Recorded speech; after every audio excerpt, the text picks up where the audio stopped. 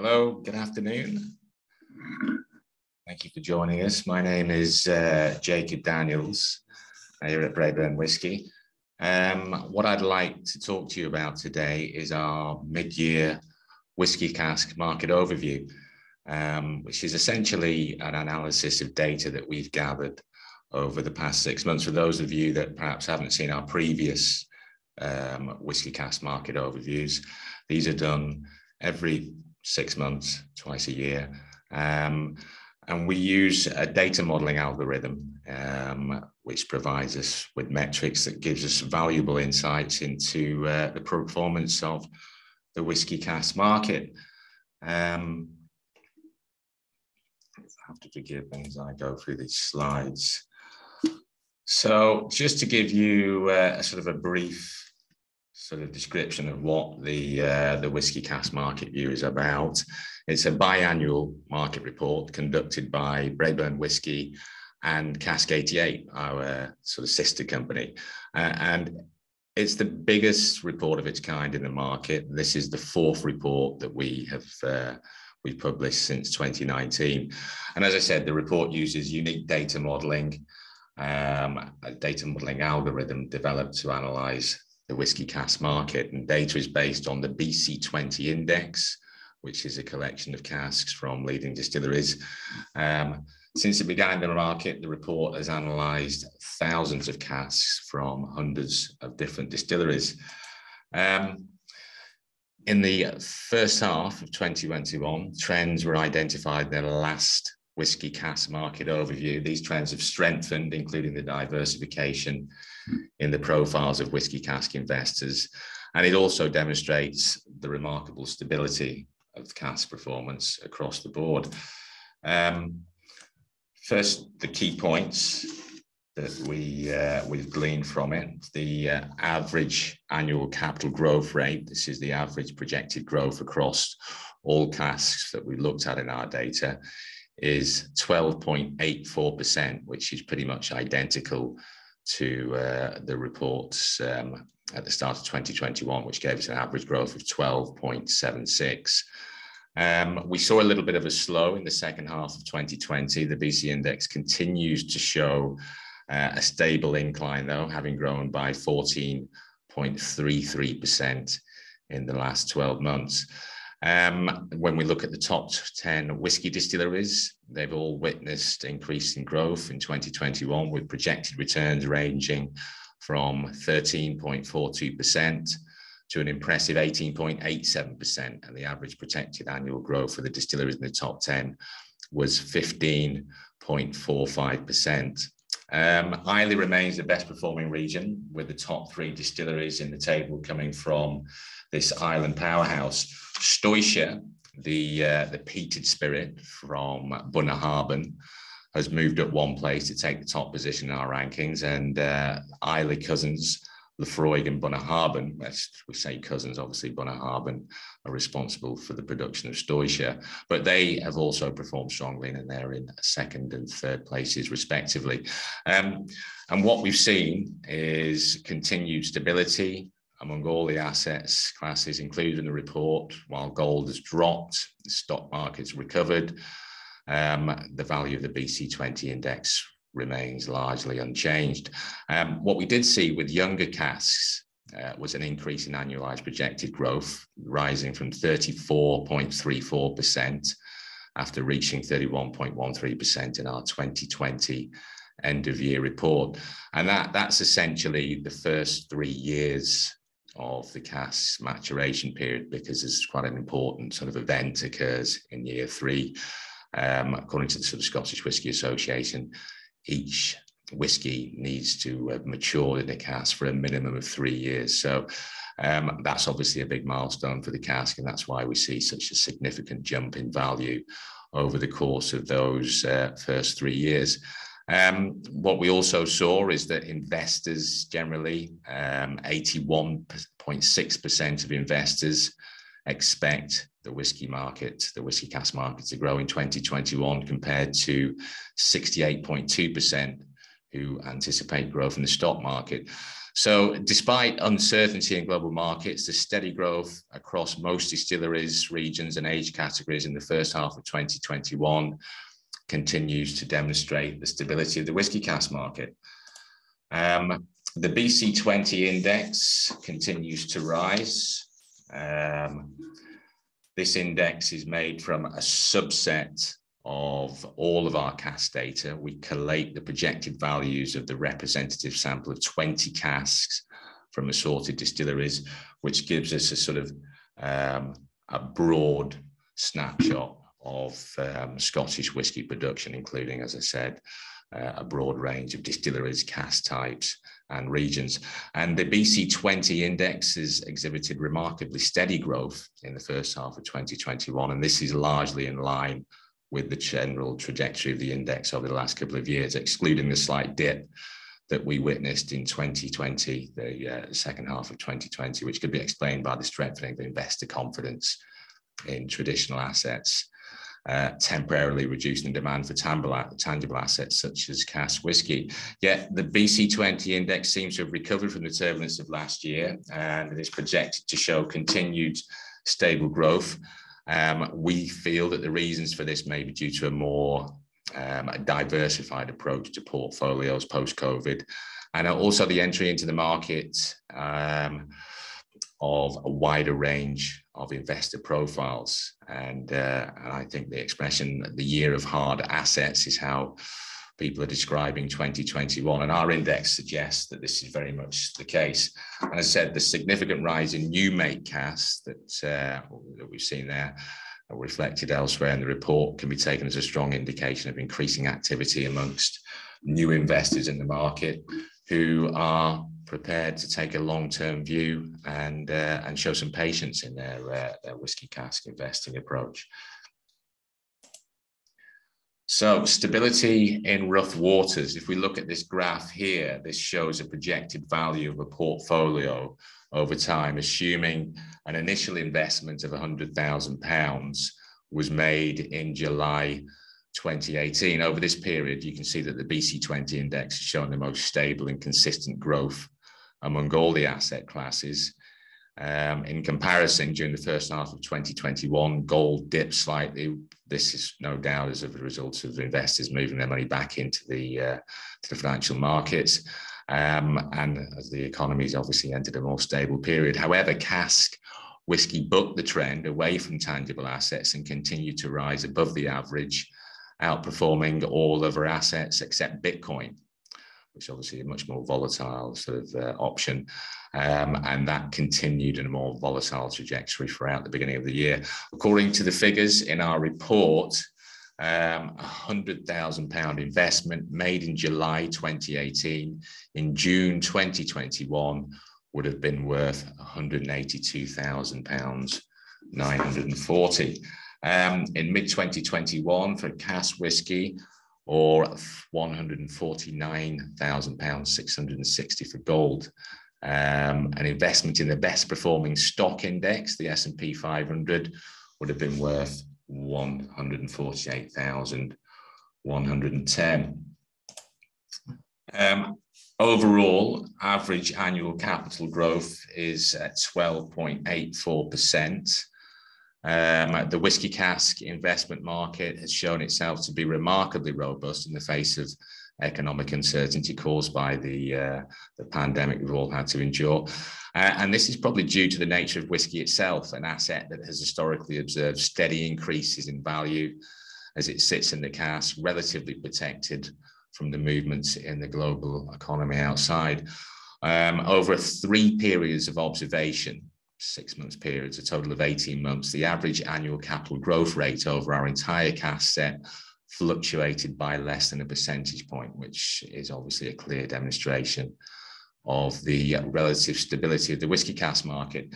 It remains to be seen whether the index will continue to grow at this stable rate, or whether growth rates will continue to climb as it did pre-pandemic, but it appears that the growth rate is on an upward trajectory, and given the rising inflationary environment, which may prompt investors towards hard assets, we expect the projected annual capital growth to regain or even exceed its high of the first half of 2020 by the end of this year.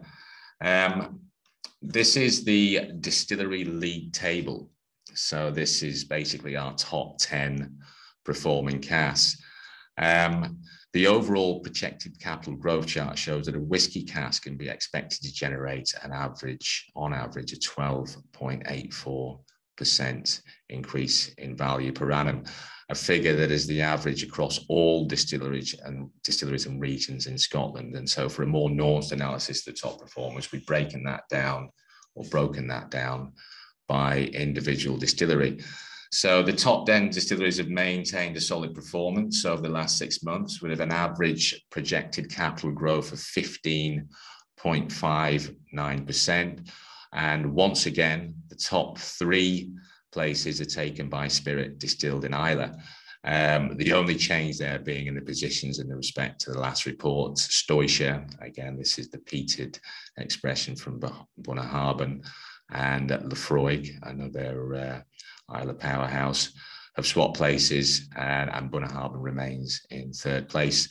And the only distillery to sort of really break the monopoly on that top 5 has been Highland Park, an island whiskey that keeps its 4th position ahead of another island malt, Kalia, which remains in 5th place. So overall, there's been little change in the distillery rankings, which demonstrates the good internal stability of the whiskey cask market. However, 2 new distilleries have entered the list with strong performances in the first half of 2021, Glenallachie and Mortlach. Mortlach being a favourite of mine, a wee witchy. They're newcomers to watch out for over the next few months. And it's interesting to note that both young and long-established distilleries have places on the table. So the region's league table, again, Islay is always a big feature, reflecting the rise in the average annual projected capital growth. Every region aside from the lowlands saw an increase compared to the report last year. The strong performance of Islay distilleries is a story that continues. Obviously, the Hebridean Island once again outperforming the rest to take the top place as the region with the strongest growth. And the popularity of casks in the region shows no sign of abating, thanks probably to demand for high quality casks, outpacing supply in the market, and obviously the global reputation of Islay for the production of exceptional peated single malt. However, it's nice to see Campbelltown's strong performance in the first half of 2021, and that's, we think, testament to the fact that cask investors often look beyond the more renowned whiskey-making regions for opportunities, despite often being under the radar compared to the more famous rivals. Campbelltown was a region that saw the highest growth compared to the last report, and obviously Campbelltown's quite unique in that it only has 3 distilleries in the region, 3 excellent distilleries, which are Springbank, Glen Scotia, and Glengoyle. The rest of the list is pretty much unchanged, once again highlighting the market stability mentioned elsewhere in our report. The continued slowing of growth of the lowlands region is worth keeping an eye on in coming months to see if this deceleration is structural or temporal.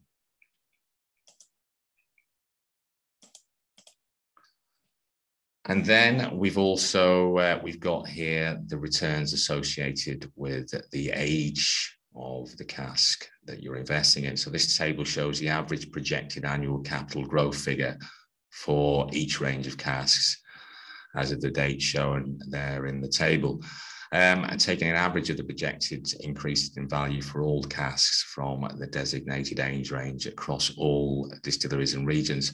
So younger casks will offer a greater percentage return for those with the patience to wait, as well as a more affordable initial investment. On average, one can expect a recently filled cask to increase in value by 33% per year for the first 3 years of its lifetime. As I said, this is due to the fact that your ethanol and water in a wooden cask at 3 years old becomes whiskey. Cask choices at an older age will require a greater initial buy-in, obviously, as they are already sort of in their prime, but every year are projected to yield a significant return in pure monetary terms, and demand for older casks is kept high by their rarity. Obviously, a feature that intensifies with every passing year as more of these casks are getting bottled and subsequently drunk, we hope. And we saw a huge increase in demand for casks of younger ages in 2020, and this trend is continuing. The market for private cask ownership is obviously maturing. The more people are learning about the benefits and entering this market for themselves, casks of a younger age are an easier entry point for investors. So the growth of this portion of the market may indicate that more new investors are again discovering private cask ownership. Lower cost investments such as these could also play a part in a more diversified portfolio. So a little observation there. Over the 3 periods of observation, a total of 18 months, the average capital growth rate fluctuated by less than a percentage point, a clear demonstration of the relative stability of the whiskey cask market. So what to look out for in 2022? Will inflation change the investment landscape and profoundly impact the global economy? Will the cask market continue to provide stability? How will the arrival of new technology impact the market? With the easing of the pandemic, how will the BC index, the BC20 index, perform against other asset classes? And which casks and distilleries can we expect to perform well in 22? And which ones will start to drop out of the top 10? There's a bit more here that I'd like to go through. One of the sort of my observations has been that we've seen the stereotype, the typical whiskey drinker is, I'm just going to sort of get rid of this slide actually and see if we can get this full screen. Okay, there we go. So one of the other observations that we've made is that the stereotype of the typical whiskey drinker is very much, or has been very much, represented in the demographic of buyers up until recently. In 2020, men made up an overwhelming 91.2% of buyers and 68.1% were older than 40. However, there are signs now that the market is opening up to a new and diversified range of cask owners. Women are being represented in greater numbers. 7.5% of total buyers in 2021 identified as female, which was up from 4.4% in 2019. And joint ownership is becoming more popular as well, with 5.1% of casks bought in 2021 having more than one owner listed on their certificates. And this is up from 1% in 2019. Just to give you some insight into the various indexes that I'm making reference to here, just to clarify that, the BC20 index, this is an index made up, as I said, from a subset of all of our cask data. And what we've attempted to do is pick out a number of distilleries, a number of regions, a number of cask types and ages to give sort of a fair and broad snapshot of the entire Scottish whiskey cask industry.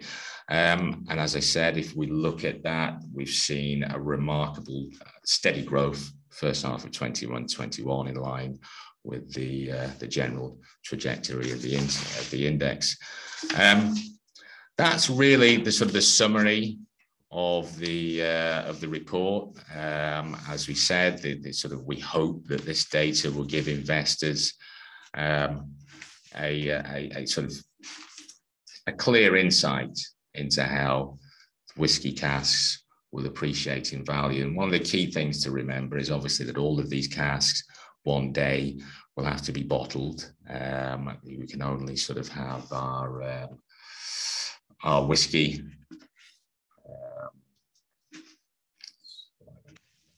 maturing for a certain period of time before the ABV on that alcohol drops to a critical level. Obviously, we need to bottle that whiskey before it hits 40%. And one thing that we have seen is a clear correlation between how bottled whiskey will increase in value incrementally with the age, and we're seeing exactly that correlating with whiskey casks. So in summary, what we have with whiskey, the whiskey cask market, is stability. We've seen steady growth year on year. The data demonstrates to us that whiskey functions as a clear hedge against volatility in other markets. And as I constantly say, while there's no promises to sort of make overnight fortunes investing in whiskey, what you will see is steady capital growth with an asset that's unlike any other, in that your asset physically changes every year, and it's that physical change that will drive the value of your asset forward. I'm quite happy to take some questions. I can see already that it's a couple of people are asking me some questions. I've got a question here. What is the logic behind value growth in 0 to 3 years being so much higher? Surely that will attract more investment, and so even out returns over the whole life. I'll try and answer that for you, David. Obviously, when we talk about those first initial years, the capital outlay associated with the young cask is obviously relatively low, but you will see that dramatic increase in value over the first 3 years, and then subsequently that will level out and be a reflection of the average that we see on the index. So there's always an argument that perhaps investing in new fill casks is the way to go, which is a reasonable assumption. But as we always say to investors, you know, your capital outlay is always going to reflect in the capital return. And if you want to invest a significant amount in a large batch of new fill casks, there obviously are some additional costs associated with the management of those casks. And I think as well, you know, if you're looking at a shorter term investment, then the older casks are the more viable option to put back into the market with a shorter investment horizon. If that answers your question, David. Another question from David. Why do you think returns on whiskey over 25-year-old are so low when they have much greater rarity value? But again, relative to when we look at bottling, you'd see there that these rare whiskey expressions do command significant sums. But in terms of that rate of appreciation, it does tend to slow a little bit as the years pass. But certainly, if you look at the averages, 12.84% being the average, you know, double-digit returns are easily achievable. Julian, when you mentioned Highland Park earlier, is that their Whitlaw cask? That's a good question. They are marketed as a cask, as Whitlaw. This is a requirement from Eglinton Group that but that doesn't have any impact on the bottling. Obviously, when we're investing in casks from the Highland Park distillery, we're very much investing in the brand. And whilst the marketing of casks, we're required by Eglinton Group to call them Whitlaw casks. When they are finally bottled, as is the case with any distillery that we deal with, they can be bottled as distilled at Highland Park. Max is asking, what margin does your company make on average per cask sale? I don't actually have the answer to that. It really depends. We have a massive amount of inventory at our Craig Ellicky warehouse. Some of these casks are casks that have been on our company portfolio for a number of years. So clearly we will have benefited there from the appreciation in value of those particular casks. There isn't an exact figure. Obviously, the key thing is to make sure that when people are investing in these casks, they're investing in at what is current market price. Adam is asking, do you expect new fill casks to outperform aged barrels going forward? Certainly for the first 3 years, the data shows us that you're going to get, you know, in excess of 33% per annum return on a new fill cask. But that obviously levels out at year 4, and then you would expect, depending on the distillery type or the distillery, depending on the region, depending on the cask type, it to then appreciate in line with the data that we're seeing here.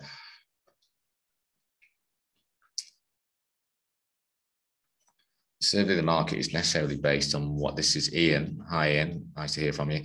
The survey of the market is necessarily based on one player's assets. Can you talk about how to sell the whiskey? I'm not entirely sure I understand that question, Ian. I will perhaps come back to you on that. Perhaps I could drop an email across, or we could have a conversation and I can get into a bit more detail about what you're driving at there. Can you talk about how to sell the whiskey in X years' time? Well, you've got a number of options there. Obviously, we talk about this quite often. Exit, obviously, a very, very important aspect of the investment. But typically, an investor will buy a cask and put that back into the market, typically before it needs to be bottled. And in that event, we would simply match that cask with another investor, somebody who has a slightly perhaps different investment objectives than your own. They're obviously going to pay you the premium associated with the age of that cask, that premium essentially being your profit, until we arrive at a point where the cask needs to be bottled. And at that point, it'll either be bottled by ourselves, one of our sister companies, or one of our independent bottling partners. Can you speak to production increases at the distilleries? The demand year on year is increasing. I think obviously last year was a bit of a tough year. The whiskey industry didn't escape that, and as a result, production was down. And we've seen a 32% increase, I believe, in production this year. But a lot of that is basically getting back to where we were pre-pandemic. Production of whiskey in Scotland is primarily about blended whiskies. And so single malt is a very, very small, sort of almost niche area of Scottish whiskey production. You'll see that a lot of distilleries that had previously only provided whiskies for blenders are now bottling their own single malts. And this is in an effort to keep up with demand. And I say this quite often when I'm speaking to people for the first time, that we have a genuine gap in supply and demand when it comes to single malt whiskies. This focus, there's always been the focus in Scotland of producing whiskies for blends. Now new sort of consumers coming to the market very much enjoy single malt whiskies, and any increase in production is good news for us, because as it stands, we're simply not producing enough whiskey to satisfy demand, certainly when we talk about single malts. And this is why you see a lot of new distilleries that are coming into the market enjoying such success. Max is asking me, what are the management costs of managing larger amounts of cash, for example, 5 years, in terms of storage, insurance, etc.? Your only associated cost is storage and insurance. We do at our Craig Ellegy warehouse, which sort of makes us a little bit sort of unique, stands us out from the competition, is that in addition to just storing your cask, we do offer a number of other warehouse services. Management of the wood is a very, very important element to the service that we offer. So over the course of the lifetime that you might own a cask, Max, we would advise you, depending on how long you want to keep that cask on your portfolio, we would perhaps advise you at some point to consider re-racking that cask, which is essentially decanting your whiskey from its existing cask, whether that be a virgin oak or an ex-bourbon cask, and decanting that whiskey into perhaps a sherry cask, for example. This is a process we call re-racking. And that just goes towards producing a unique whiskey when it's eventually bottled, but it also can have a fairly significant impact on the value of your cask. I mean, when we look at the data, it tells us that sherry cask, for example, will command between 20 and 25% premium on the value of the equivalent whiskey in a bourbon cask. So Ash is asking me about the tax advantages. As it stands, whiskey, and we don't see any reason for this to change, but as it stands, HMRC regard whiskey as what we call a wasting asset and chattel. As I'd said earlier, the whiskey can only, it effectively has a shelf life. You know, you can't mature whiskey forever. It has to be bottled before the alcohol drops below this all-important 40% mark, which is Scottish Whisky Association's requirement that all whiskies have to have an alcohol or ABV above 40%. So it's essentially a wasting asset. It has a shelf life. And as a result of that, on the sale of a cask that remains in bond, then you don't attract any capital gains tax on the return that you see on your investment. So Marion's asking, do you see a big uprise in rebarreling or re-racking casks? Absolutely. This is something that we intend to sort of work more closely with our clients, and for two reasons. It's obviously to maximize the return that you see from the investment, and just to enable our clients, our investors, to create sort of special and unique whiskies. And it's a really nice thing to do. You know, you're investing in heritage distilleries, you know, these storied distilleries with great history behind them. And for those of you that are whiskey fans, you'll know that quite often your favorite whiskies will have been in multiple different casks, and we think that this is something that is a great service to offer to our clients, so we can work together, maximize your returns, and in addition create very, very special whiskies.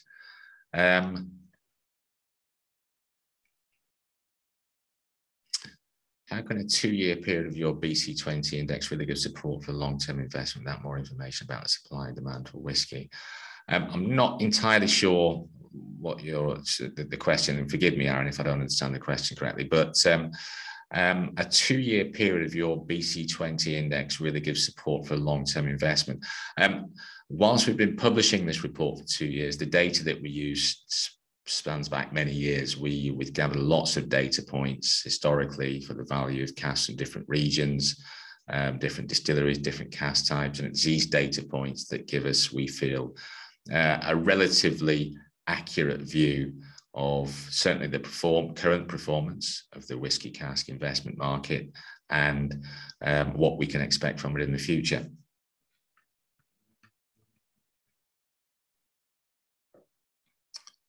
How does the last 2 years of economic stability compare with the 2007-2008 financial crisis regarding whiskey casks? This is a question from Michael.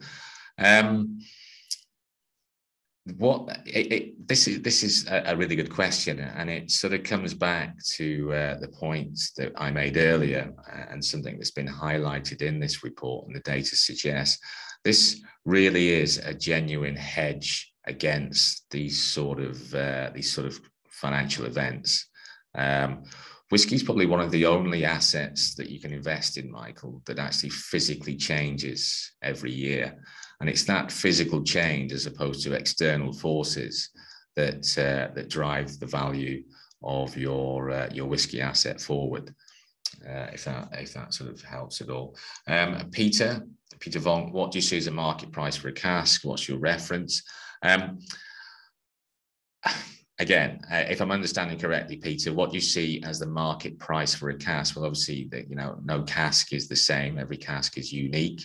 I'm not entirely sure what's your reference. Well, I come back to the data points, the historical data points that we use. And this, I think the data spans back about 7 years now.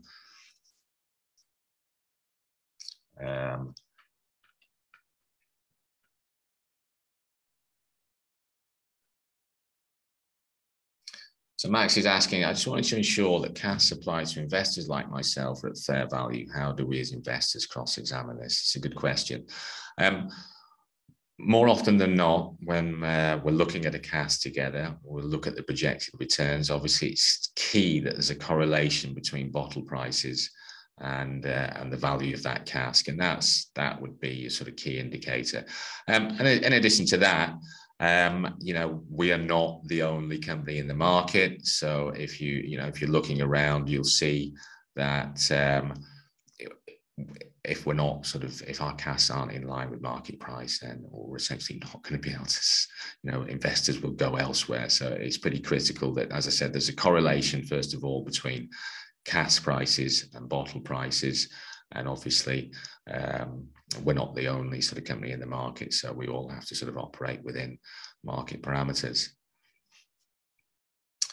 Sam's asking me, do you see sherry cask continue to perform well in the coming few years, or any other cask type you see increasing in value? Sherry casks are that, it's been an element of whiskey production and cask management, wood management for decades, centuries. So we don't see any reason at all why the popularity of sherry casks won't continue at that trajectory. There are other sort of finishes now being introduced to the market. We're increasingly seeing rum finishes, wine finishes. And I think if you look at sort of bottles out there in the market, they will invariably command a premium over and above the traditional American bourbon casks.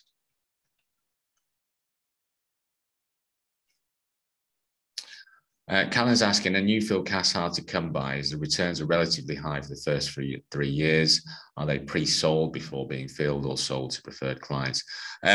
They are relatively hard to come by at the moment. Again, referring back to what was a difficult year for the industry last year. Obviously, distilleries at various points were closed for production. Some distilleries switched production to sanitary products. So as a result of that, this year in particular, they are a little thinner on the ground. Given the low sort of entry point for new fill casks, when we do get them, they tend to sort of be sold very, very quickly. And we do from time to time pre-sell casks that are due to be filled. We generally don't market them externally. Just because they're such a low price point, they're sort of, forgive this sort of turn of phrase, they're a bit of a no-brainer. So we don't market them externally, and they tend to be offered initially to clients. Somebody's asking here, where are the various distillery casks stored, assuming they must remain in a bonded warehouse? That's absolutely correct. All maturing whiskey in Scotland has to remain inside a bonded warehouse until such time as the spirit is released for bottling. At that point, the appropriate duties on the alcohol and VAT will be paid. We are fortunate enough here at Braeburn Whisky to own and operate our own bonded warehouse facilities in Craigellachie, outside of Aberlour in Speyside. And again, this is a real advantage both for investors and bottlers, because we're able to offer you a number of warehouse services, again, referring back to the possibility of you enhancing or maximizing the return you see from your investment by re-racking, this sort of thing. And if investors at any point ever want to bottle their casks, again, this is something that we can work with you on.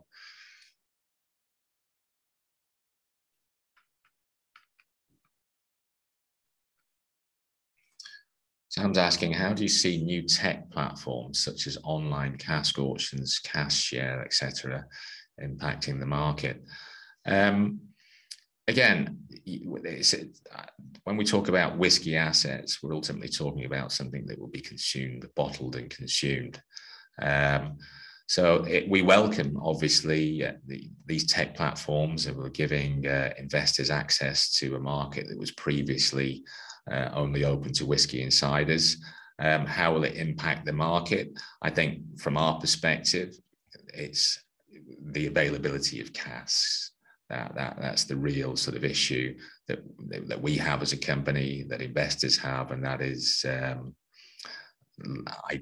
buying the casks, getting hold of these casks. And obviously, if there's more people in the market, people are able to buy them online, etc., it'll only result in sort of the casks becoming increasingly scarcer. Greg, yes, this recording, for those of you perhaps want to refer back to it, it will be posted up on our website at some point next week. What is Braeburn's perspective of the sellers market right now, positive or negative? Again, there's an extremely high demand for whiskey, and I come back again to this point that there is a genuine shortage of single malt Scotch whisky in the market. If you're in a position, if you have a cask that you wish to sell, put back into the market, then, as I quite often say to my clients, that they'll be sold relatively quickly, and demand is very, very high. Is it right that peated whiskies tend to be good to go between 4 to 8 years? This is Martin. Martin, good to go. I'm not sure what you mean by that. I'm assuming you perhaps say, are they good to be bottled between 4 and 8 years?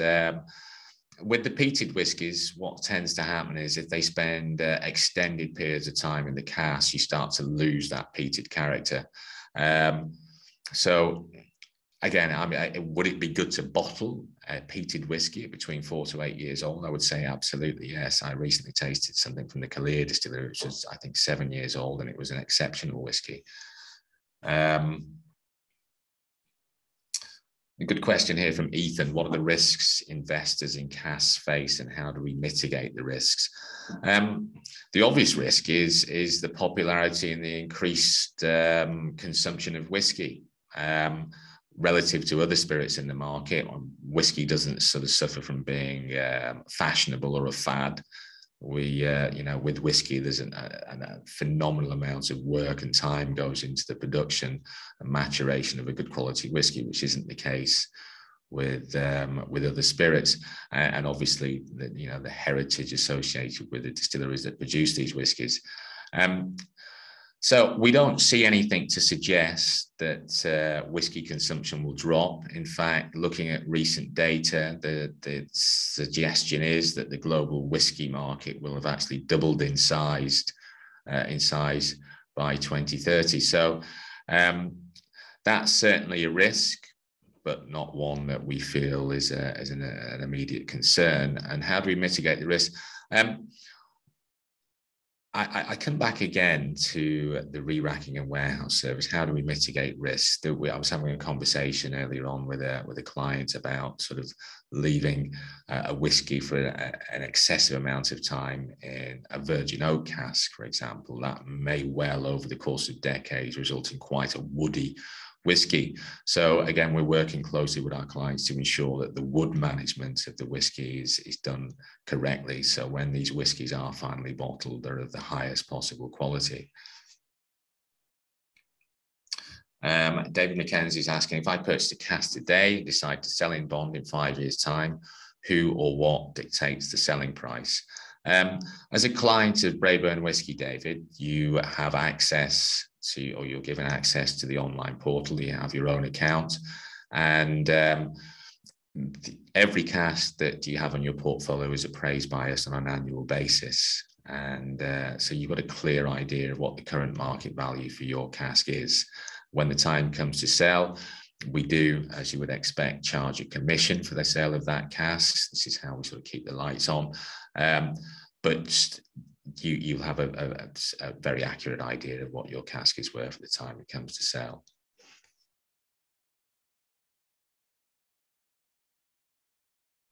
If you're re-racking the whiskey to a different finish, sure, you are limiting the time left before you have to bottle it, 3 years. That's not necessarily the case. Certainly when you look at sort of multiple sort of cask whiskies, it may well spend a specific period of time in each cask, but that's not sort of carved in stone.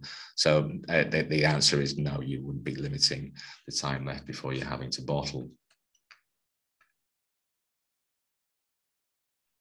A very good question here from another anonymous attendee. Given the certificates of title do not transfer ownership, how can cask investors be sure they can keep their casks in case your company goes bankrupt? Well, let's hope and assume that's not going to happen, but it's a very good question. The certificates of title do not transfer ownership. Ownership of the cask is quite clear. There's a bill of sale associated with the investment. That's a legal document clearly demonstrating that you have bought this cask, and as a result of that, you are the owner of that cask. Certificates of title, when you say they do not transfer ownership, I'm not sure if, I'm not really clear on what you're driving at there, but there is ownership sits with the investor. Certificates of title demonstrate that ownership. Transfer of ownership occurs when the purchase agreement is transacted. The other thing that I should point out here, how can cask investors be sure that they can keep their cask in case your company goes bankrupt? You have total autonomy over your cask. The key thing is that the warehouse where your casks are stored recognize you as the owner of that cask. Previously, the warehouse would only recognize the person or the entity, actually, that's WALGA registered entity and has the account with the duty rep or warehouse. So despite the fact that you might own the cask, when you go to the warehouse, they'll have no record of you and therefore wouldn't be prepared until you've gone through some various legal sort of processes. They wouldn't release that cask to you. That isn't the case with Braeburn Whisky. As I said, we sort of operate our own warehouses in Craigellachie, and that is managed by our duty rep. In the event that we were to sort of have some sort of a liquidity event, then that would have no impact on the ownership of your cask. You'd simply be paying the storage and insurance costs directly to the duty rep that operates the warehouse for us. Which distilleries are you most excited about in the future? That's a good question, actually. There are some distilleries that are making sort of, just find this for you. There are a few distilleries that we really like. Mortlach, I've mentioned. This is one that I think that you should really be keeping an eye on. Benrinnes in Aberlour seems to be increasing. The annual projected capital growth rate is 12.36%.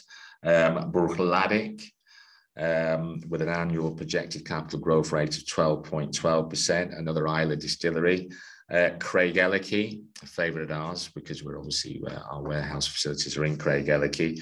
That's showing an annual projected growth of 8.7%. It's often been in the shadow of its sort of bigger Speyside cousins, but we expect exciting things from this exceptional distillery. And Ardmore has shown typically quite disappointing returns, but of 6.05% last year. That's up now to 6.59%. And we think that it actually could be quite a good year for Ardmore. Max is asking, what commission do you charge to sell the cask at exit? The absolute maximum is 15%. We sort of negotiate that on the day. The idea being that we arrive at a figure that the seller, the investor, is happy with. Obviously, we sort of need some payment for our hard work, and obviously arriving at a figure that the buyer is happy with as well. So we say 15% as an absolute maximum. Obviously, 15% of sort of high value cask would be a little over the top. So it's negotiable on the day, but 15% is the absolute maximum. Max is asking, what is the better investment, Irish or Scottish whiskey? Well, we love Irish whiskey here at Braeburn Whisky. But again, the industry, the Scottish whiskey industry, is much more sort of regulated. We're seeing a bit of a renaissance now with Irish whiskey, and our belief is that in the future, Irish whiskey would be a viable investment.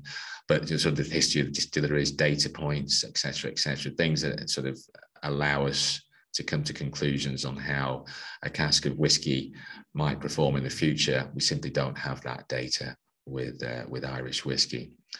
And that's I think everything. I hope that's been of some use. Yeah, I think I've answered everybody's questions there.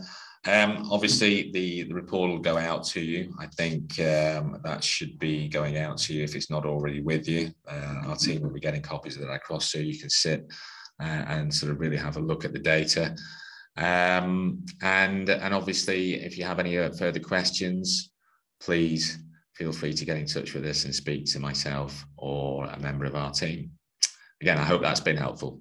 All right, and I wish you all a good afternoon. Thanks again for attending. Bye-bye now.